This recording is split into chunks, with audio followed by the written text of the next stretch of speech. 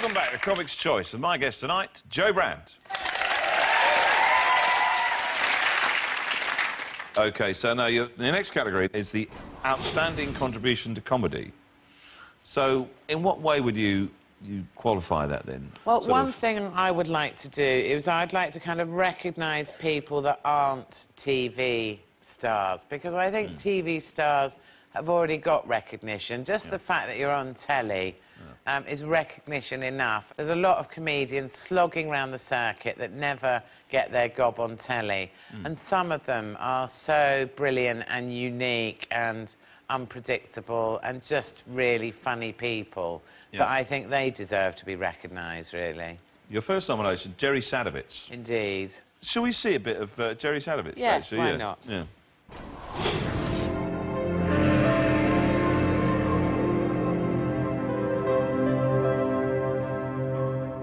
Jerry Sadowitz and his close-up magic. I'll give you Jerry Sadowitz and his close-up magic. OK, this is it, folks. The classic live dove from the bowler hat illusion. No problem, Tarawik, Sammy.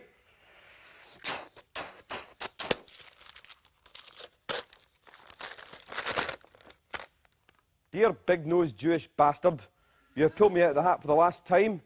The only reason why you pull doves out of hats is because you can't pull proper birds from a disco.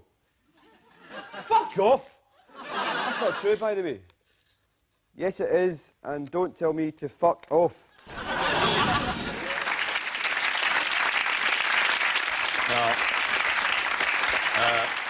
A brilliant live comic, very uncompromising, quite sort of, you know, confrontational, you know, in the way that I suppose Frankie Boyle's, you know, reputation now is carved out as this sort of comic who's, you know, uncompromising, says the unsayable.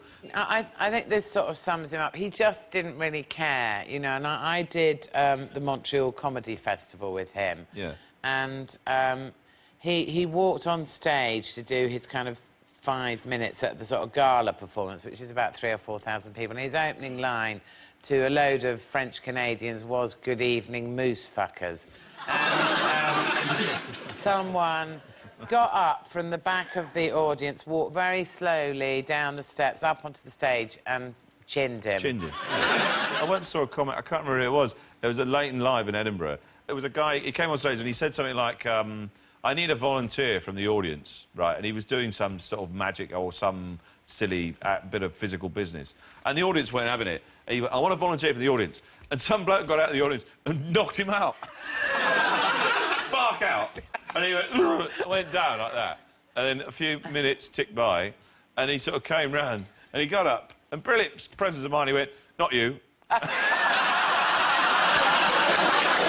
Brilliant. Yeah. Your next nomination is Malcolm Hardee. I think another unsung hero of the circuit, again, would do anything to get a laugh. This is Malcolm Hardee, here we are.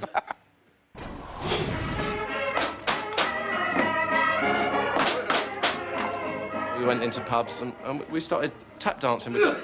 Thank you. Started tap dancing with dustbin lids on our feet. And they love that as well. Which only goes to show that the general public will accept anything.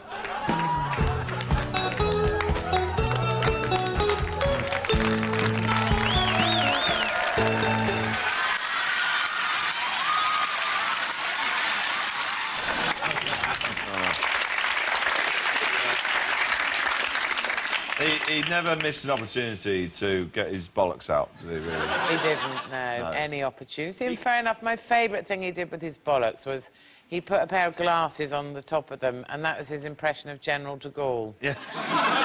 And it really looked like him. It did really look like him.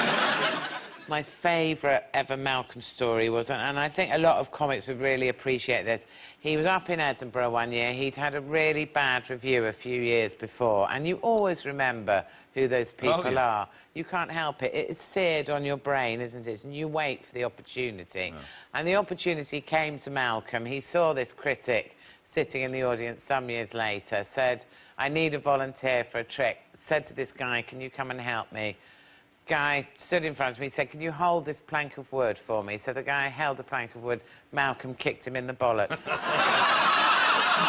That is brilliant justice. Genius. Yeah. And, of course, sadly, he's no longer with us. He drowned a few years ago in the Thames, and I just think there's a big Malcolm-shaped hole in the world of comedy. I really do. Yeah. I mean, we went to the funeral. The funeral was an extraordinary occasion. There was like 700 or 800 people there, all comics in the audience.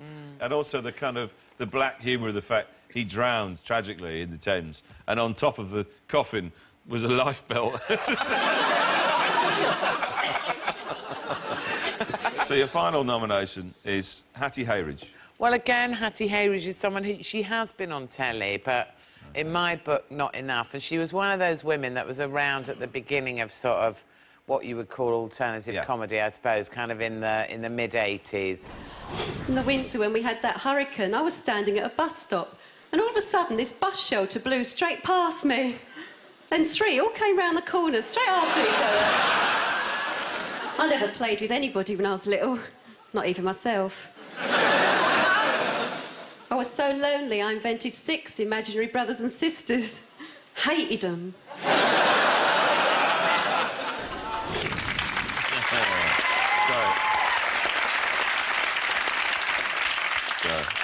It's great. Had a great style. Hattie was just so different from everybody else. She just had perfectly constructed one-liners, which she would deliver in a kind of very deadpan way, and she had this gorgeous kind of sweet face, and I just thought her jokes were sort of so clever.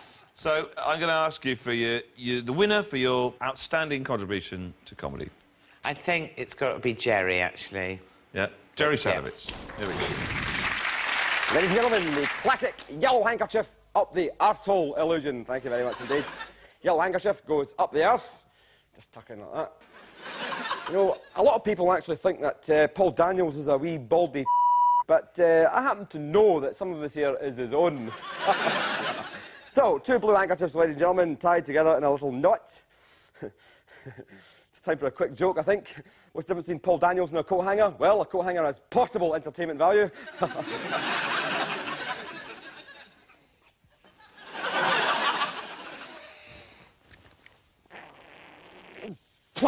Thank you very much. And ladies and gentlemen, the yellow handkerchief is not stained in any way at all. That's great. Thank you, Joe, for sharing your comic's choice. Ladies and gentlemen, Joe Brand. See you all tomorrow night. Good night.